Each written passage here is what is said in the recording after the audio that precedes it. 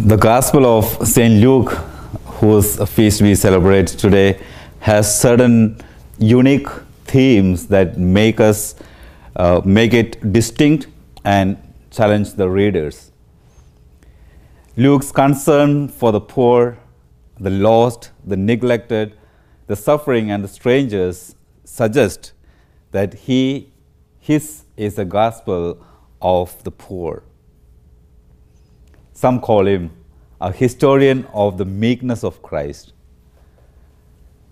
The Magnificat, or a hymn of social justice sung by Mary, Jesus' birth in a poor manger, the healing of 10 lepers, the kindness of the Good Samaritan, the plight of the poor Lazarus, the encounter with Zacchaeus, and the rich tax collector are all unique to Luke.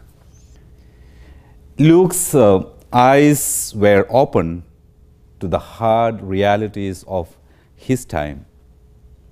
Are our eyes open to the afflictions and needs of the people around us? Luke's gospel broke open many barriers, so it is called the gospel of universal salvation. A Samaritan stranger becomes neighbor to the wounded man. A Samaritan leper shows gratitude. The shepherd finds his lost sheep. The father welcomes his lost son. Luke's Jesus changed the role of women in the society. The resurrected Jesus first appeared to the women.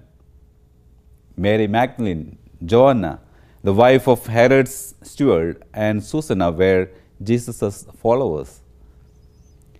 Do we include or exclude people who are different from us?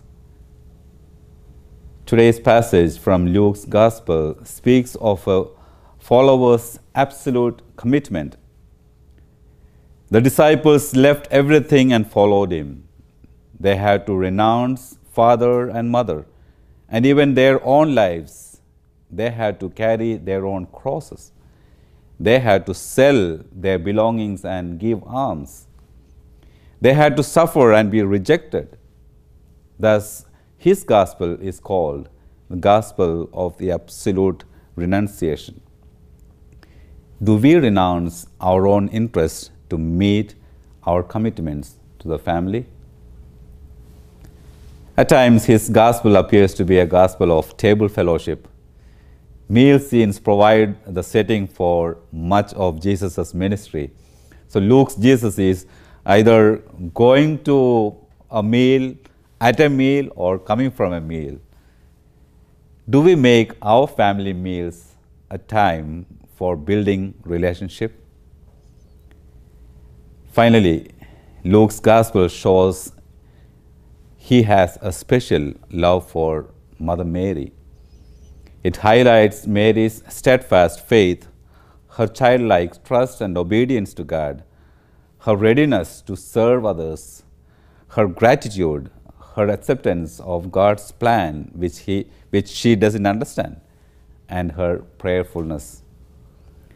She ponders the ways of God and keeps His truth close to her heart. Which characteristic of Mary do I want to imitate? Which challenge presented by Luke do I want to accept today?